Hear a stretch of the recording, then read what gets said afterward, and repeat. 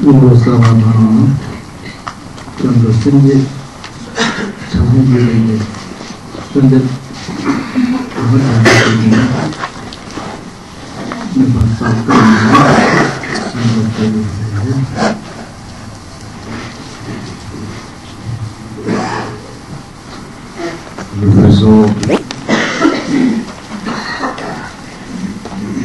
we begin by clearing out the residual air or breath, and then having the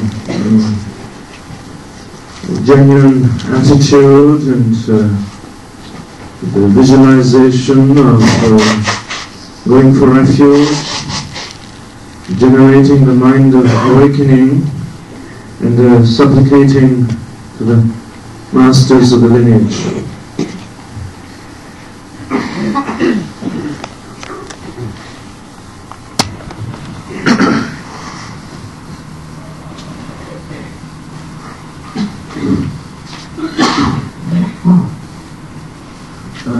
Within the preliminaries,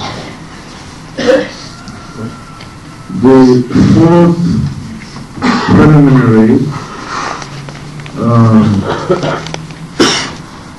in the common preliminary is the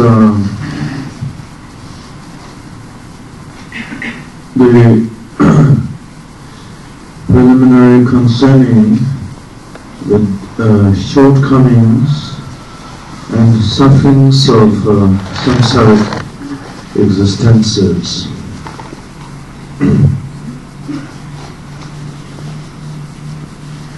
While there are all kinds of sufferings that are experienced by sentient beings of the different realms, basically the sufferings are classified into the three main types of sufferings. That is suffering of suffering, suffering of change, changing suffering, and basic suffering that permeates sentient beings, so all pervasive suffering.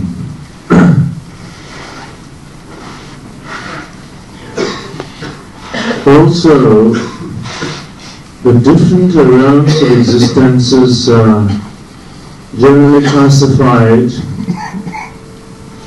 into the three worlds or three realms of existences. The realm of form, and the realm of formlessness, and the realm of desire.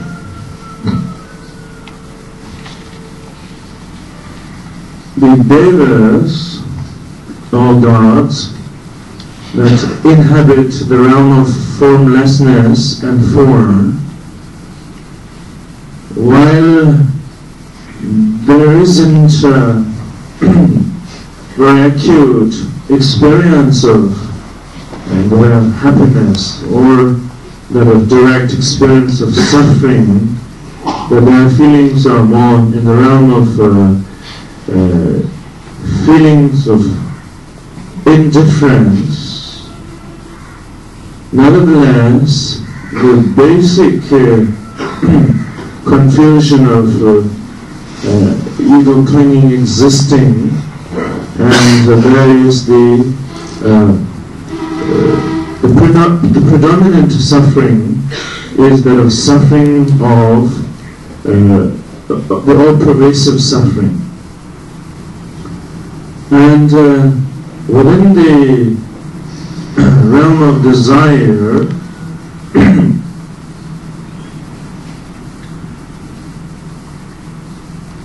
among the gods of the realm of desire and human beings, the predominant suffering is suffering of change, whatever in the way of temporary happiness and well-being, such beings in such realms do experience, that they constantly change, the changing resulting into experience of suffering. Then within the other aspects of the realm of desire, that is beings of the three lower realms of existences and the other realms, the predominant suffering is the direct experience of sufferings of all kinds, and therefore not only there is the basis for the experience of suffering because of belief in the ego, but there is the actual direct experience of all kinds of sufferings. So there is the experience of suffering of suffering. So in this way, the sentient beings of the different realms, of the three worlds, the three existences, experience the three types of suffering.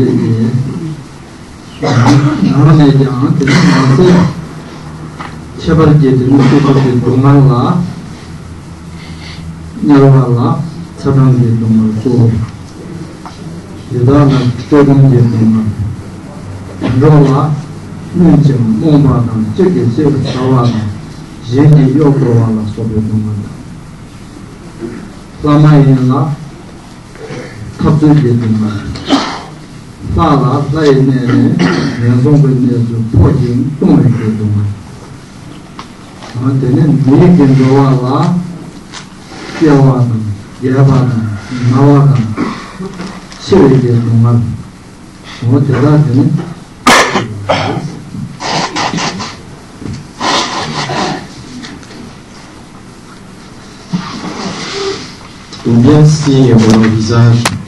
The beings in the hungry girls of the proper realms experience the sufferings of being constantly tormented by hunger and thirst. And within the animal realm, there is the particular suffering of ignorance and being killed and destroyed by others, and also being used by others. And the sufferings of the beings of the Asura realms, of the demigods, experience the suffering of constant fighting or violence. In the Deva realms of the gods, there is experience of the suffering of falling from the realm of God into whatever lower realms of existences. And in the human realm, the sufferings of birth, sickness, old age, and death. And these are the particular sufferings experienced by the different beings of the different realms of existences.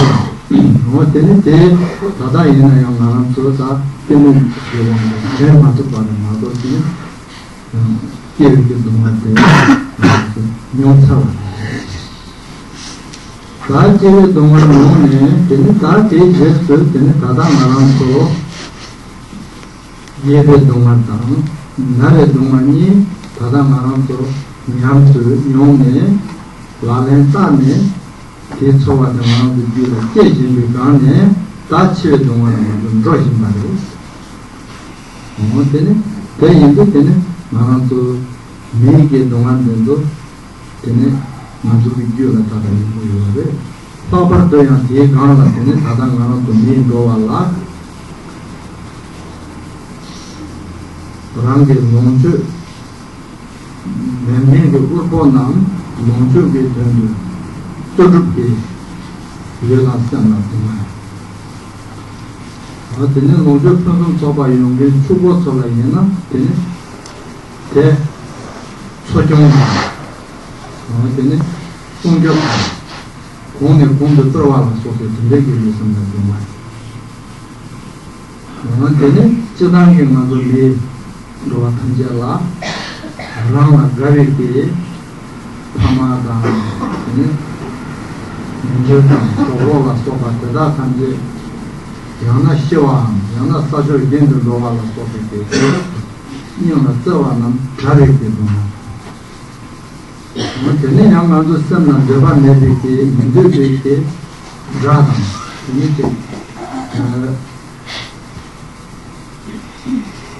Rana meditate, some meditate, Dragon, Dungi in Japan, Senjana, what they need. Some in Batam. More Wahola Soba, Terras and the Mudapayam, you know it is the Matan. Say you get something, the Sandra Soba. What in it? And make it Rohala, Nichilan before. So,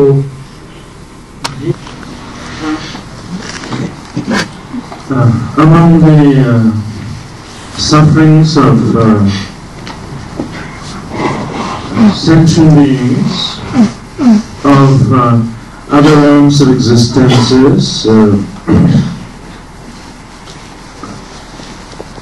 we are not directly aware of the sufferings of other realms of existences, since it is not within our within the realm of our visual perspective, except that of the beings of the animal realms.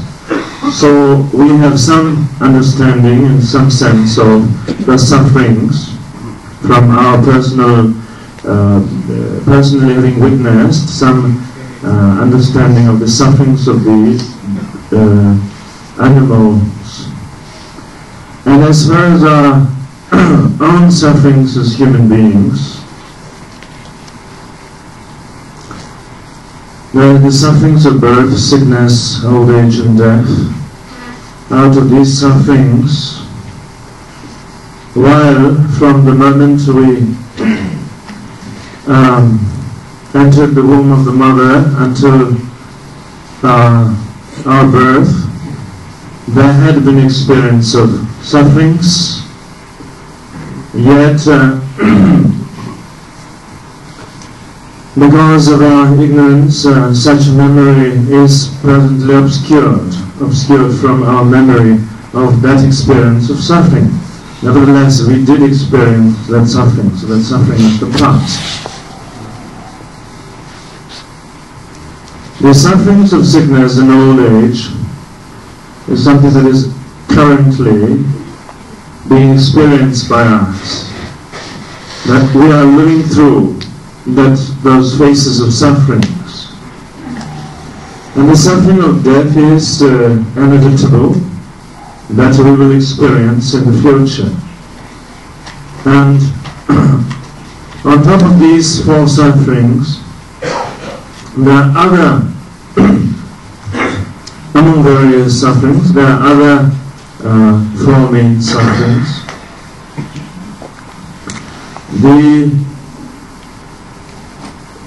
In the case of those who are experiencing whatever material lacking, poverty, there is the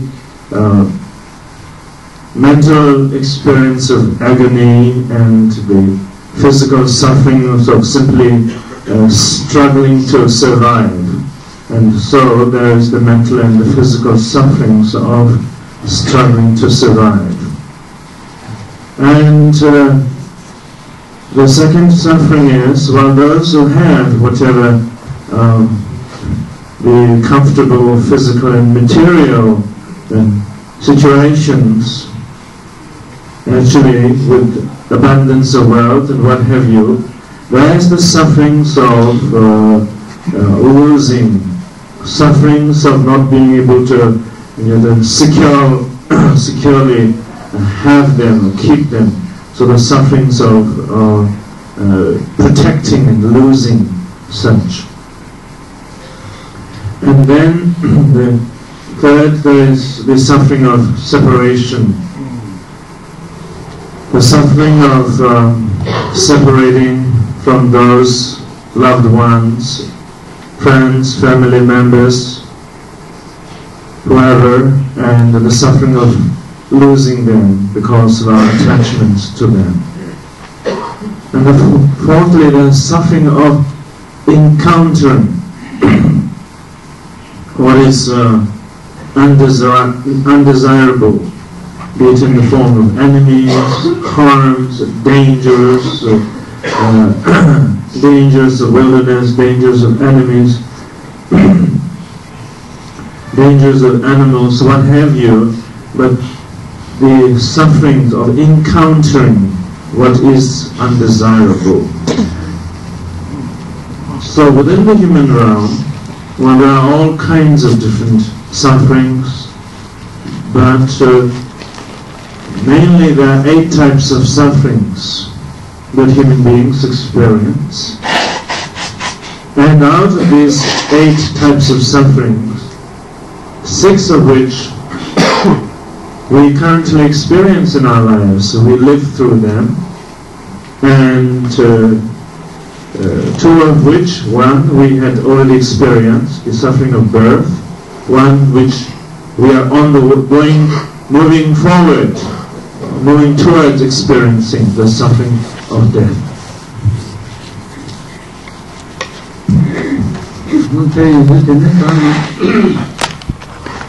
Full of all kinds of suffering. Samsara is by nature suffering, and because of the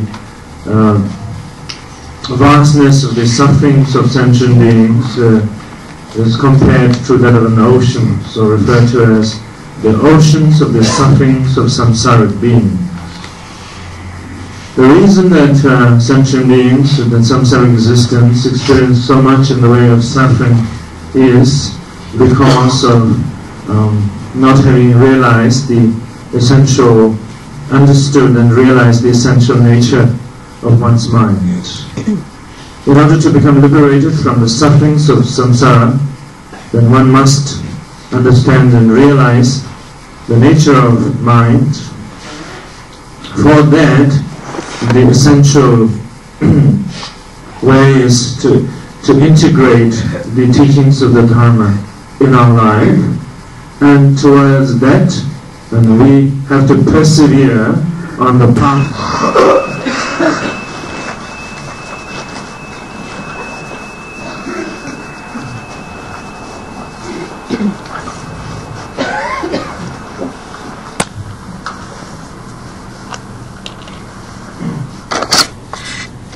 The fourth specific uncommon preliminary is the practice of Guru Yoga, with the support of the spiritual master. The general state of our mind is because of much ignorance and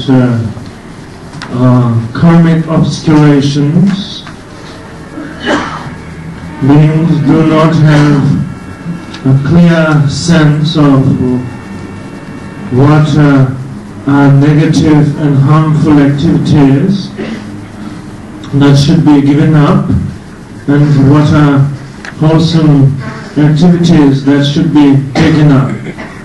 And so, lacking the understanding in these things, there is need for the guidance and direction. At the same time, Generally, our mind is very vulnerable in that we can easily be influenced, changing from one situation to the other. If we encounter false spiritual friends, there's the possibility that we could be influenced by false spiritual friends. If we chance upon proper and good spiritual friends, that we could be influenced by them. So we remain in a situation where we are in some sense the victims of influence. Given that situation, then it's important that we have the opportunity to encounter proper spiritual friend in order to be influenced in a healthier way.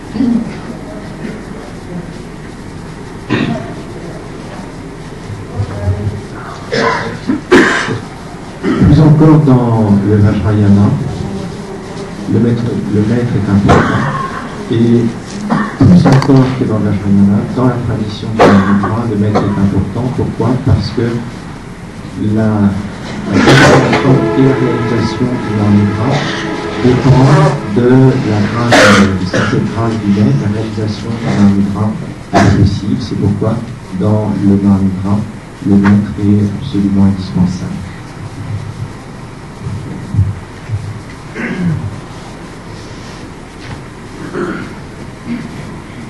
In the sutras,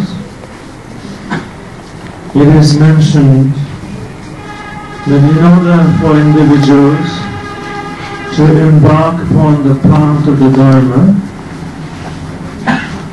the role of a spiritual friend or Kalyana Mitra is the most essential or the key element.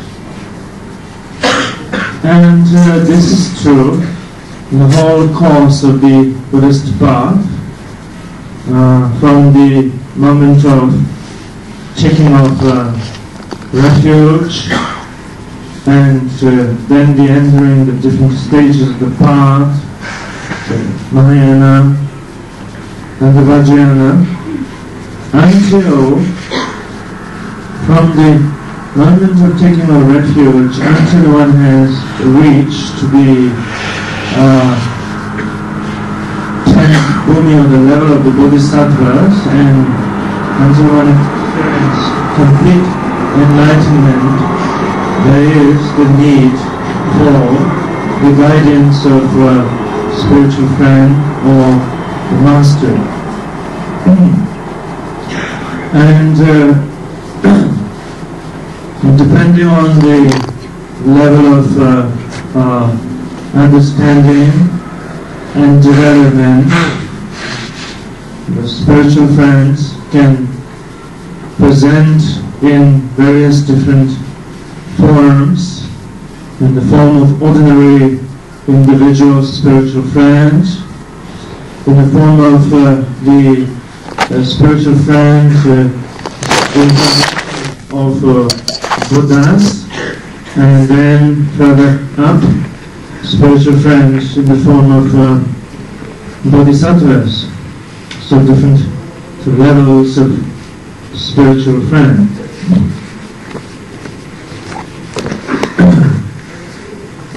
In all of these levels, there is the need to have the guidance of spiritual friends, particularly in the Vajrayana and Mahamudra tradition, a spiritual friend who is the Lama or the Guru plays a significant role in that it is through receiving of the blessings of the Lama or the Guru that can affect very strongly in one's gaining realization and insight into the experience of Mahamudra.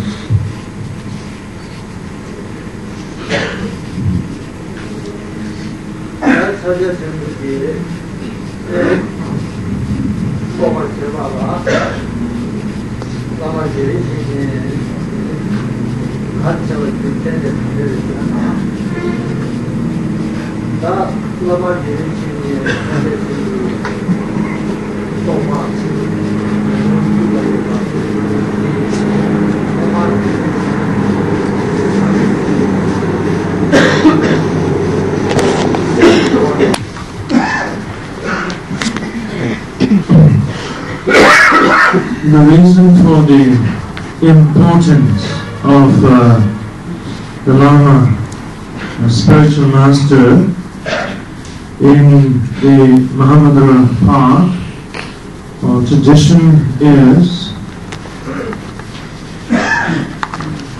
first, the spiritual master who has understanding and realization of Mahamudra introduces to one or points out to one with the help of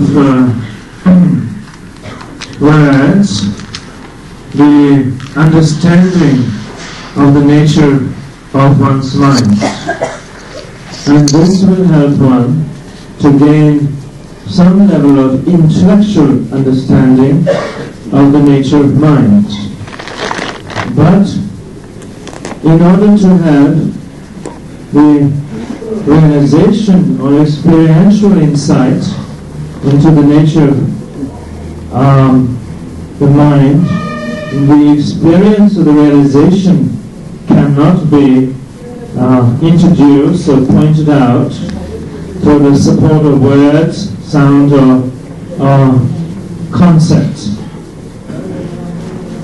And in order for the realization to take place, then one is very highly dependent on the blessing of the Lama of realization.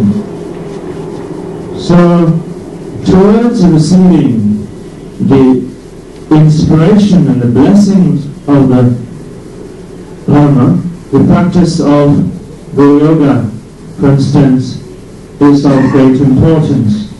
So the practice of the Guru Yoga, receiving the Bodhisattva empowerment of the Lama, as well as the blessings, and this ripening and inspiring one's being towards the realization or experience of insight.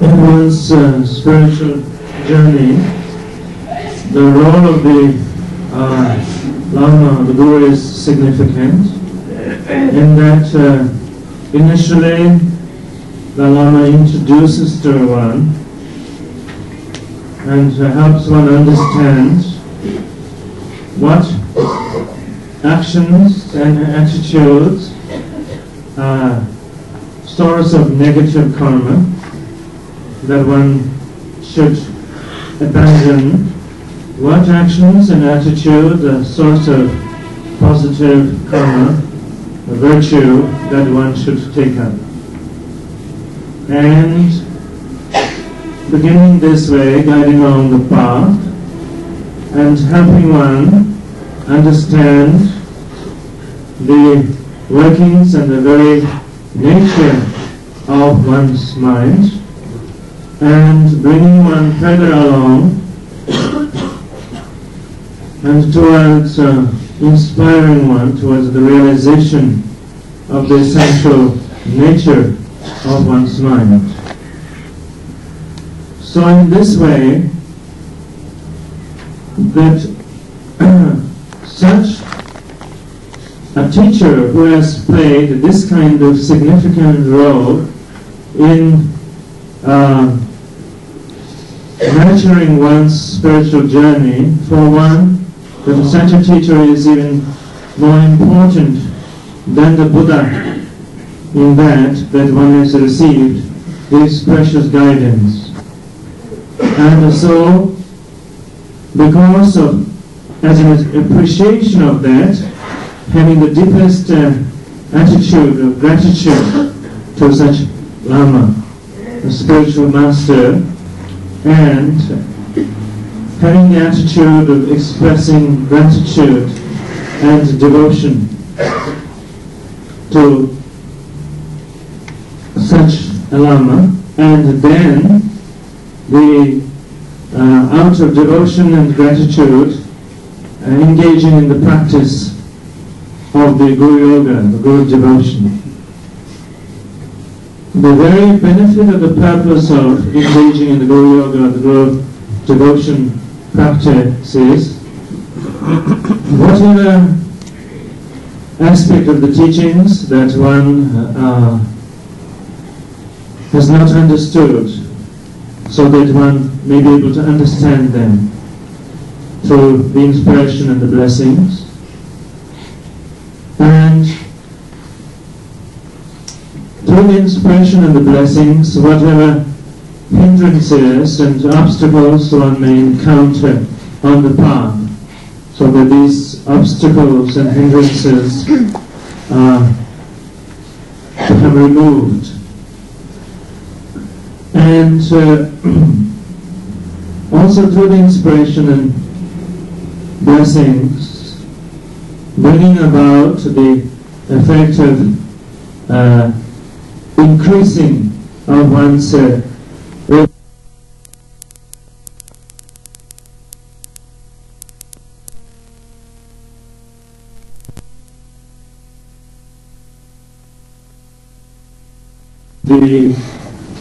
there is significant importance the practice plays.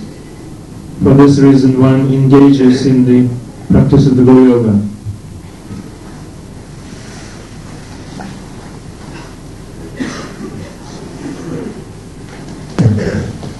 Rinpoche has pointed out the Shinran practice with the support of the breath.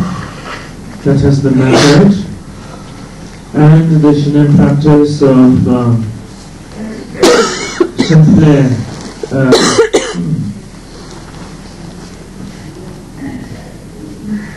appreciating ordinary minds that is free of any kinds of conceptualities, preoccupations,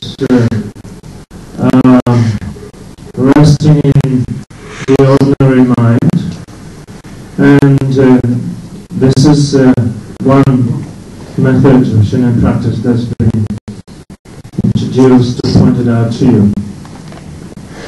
And you have been asked to practice it on the basis of your practice or experience, which I would like to hear what experience you have, like some sense that this is, or this seems to be what the ordinary mind is.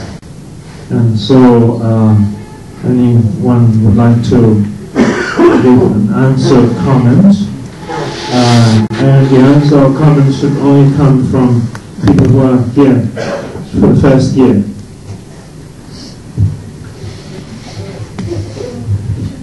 So, one doesn't have a clear understanding of the ordinary consciousness, ordinary mind, and would like to hear some more clarification, explanation from Rinpoche. And since one doesn't have a clear understanding of ordinary mind, then one wonders in the practice of meditation as to whether one should be examining what it is or where it is, so forth. Rinpoche's response is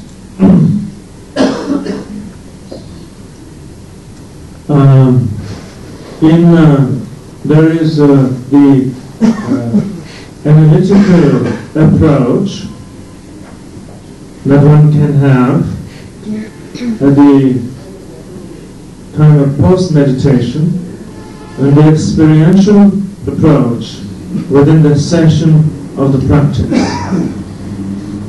Within the session of the practice, by experiential approach, meaning just simply resting in the basic awareness, state of basic awareness, and if a thought occurs which is ordinarily negative, one doesn't suppress or analyze about it, simply resting, simply noticing the arising, and given that awareness is present, then one notices the arising, and remaining in the awareness of thought. Given that the thought is positive, still simply not following and noticing and remaining in the awareness of it. And so in this way, no examining or no intellectualizing involved in the actual session of practice. And so when the thoughts occur, one approaches them this way. But in a situation, the gap where there is no thought, then also doing nothing about it, simply resting in the awareness of non-thought. And so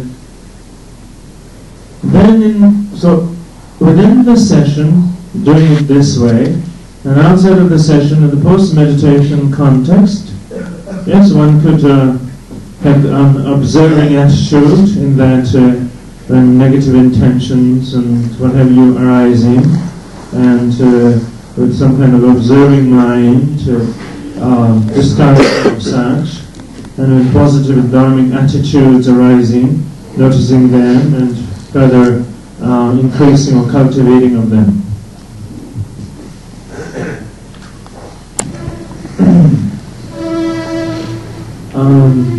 The comment or the question is generally one has aggressive or angry tendencies, and presently those tendencies have intensified, and so such an amount of destructive thoughts arise. And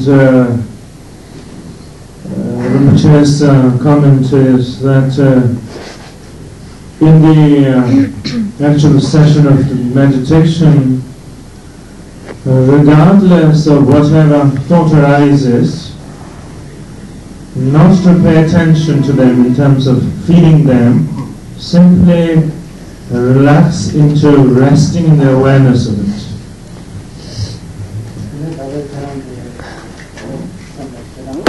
Meditation practice, if for instance the thought of aggression arises, one should not at all look at it as an obstacle in the practice, something that is undesirably intruding. Rather, on the contrary, the approach should be a method for insight is presenting itself.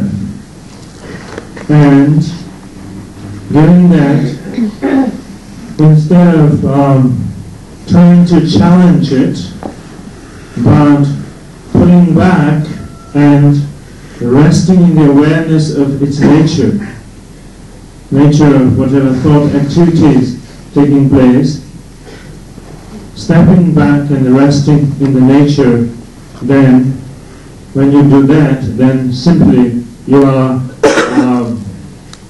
experiencing and recognizing ordinary mind.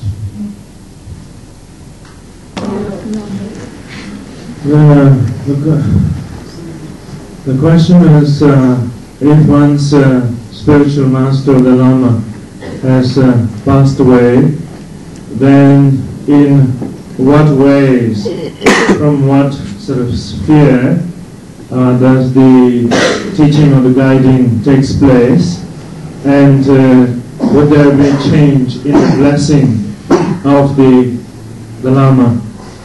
And which is a response is that there would not be change in the blessings of the Lama, and or more precisely, if there is no change in the devotion of the student, then there will be no change in the blessing of the Lama. And in what forms the teacher manifests, or in what forms the teachings manifest to one, while there are, of course, the classification of ordinary individual spiritual master and bodhisattva spiritual masters and incarnate spiritual master and incarnate Buddhas and so forth, but on what level it operates for one, or what level they operate, depends on what level one's experience is taking place, what level one's realization, in accordance with one's own capacities, the blessings of the inspiration would take place. So it depends on one's own capacities and the levels of development. La question, emotions and thoughts, then one notices them, but there must be also the occurring of subtle thoughts and emotions which one does not seem to notice. And Rinpoche's response is, yes, that is quite true, that in fact that one notices the arising of gross thoughts and emotion at all is a very good start and so the right track, and the beginning to notice at all. And when one notices the thoughts or the emotions, one should by no means try to bring about some change to these emotions or thoughts. Simply allow one's mind to rest in the undistracted awareness of whatever arises. And then, as one carries on one's practice this way, first noticing the gross thoughts and emotions, and is able to rest in the undistracted awareness of them, and gradually, stage by stage, one will also come to notice subtle thoughts and emotions and approach them in the same way.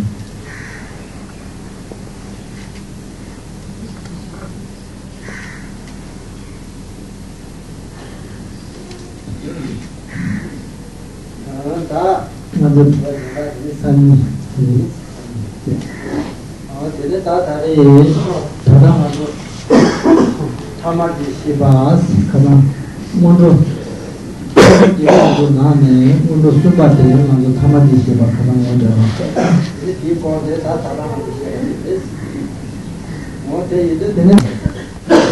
Third special preliminary, having been pointed out to you, that the ordinary consciousness, ordinary mind, and the various comments that you have made in terms of experience of anger or noticing of gross thoughts and emotion are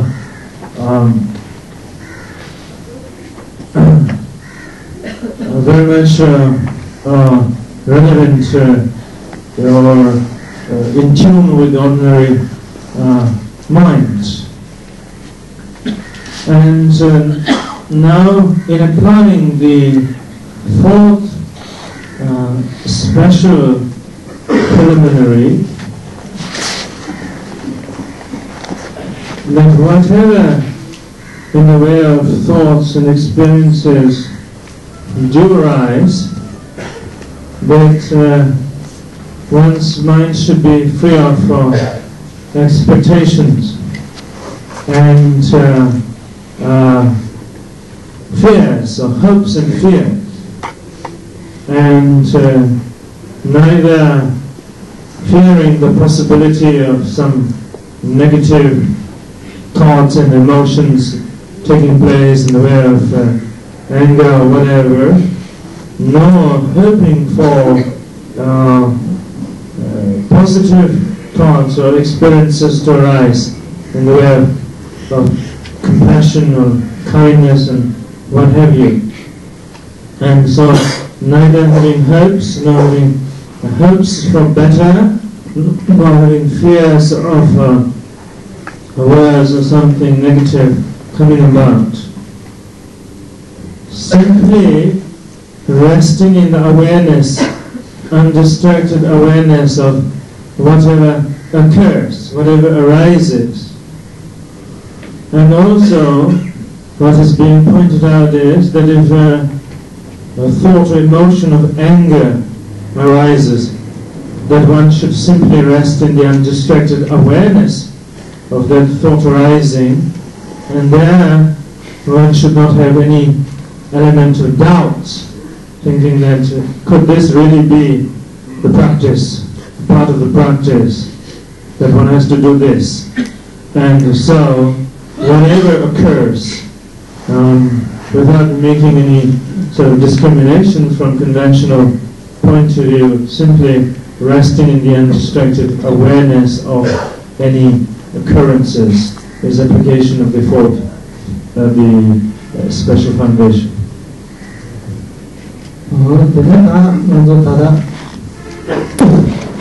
You who have asked questions and in connection with anger or arising of gross emotions, through anger, through these thoughts, you have recognized ordinary mind. So simply rest in the undistracted awareness of ordinary mind through these occurrences. For those of you who have not made comments, but if your experiences have been seemingly positive in the way of compassion and kindness and what have you, don't think that you have to have anger to recognize ordinary mind, so don't be disappointed that you didn't have anger. Simply rest in the awareness of whatever in the way of compassion, thoughts or emotions of compassion or kindness that has occurred. resting in the undistracting awareness of such occurrences is also recognizing ordinary mind. And still, those of you who neither had seemingly positive thoughts and emotions in the way of compassion and kindness, or seemingly negative thoughts and emotions in the way of anger and what have you, also don't have this idea that you got to create some kind of thought, some kind of active thought in order to recognize ordinary mind. And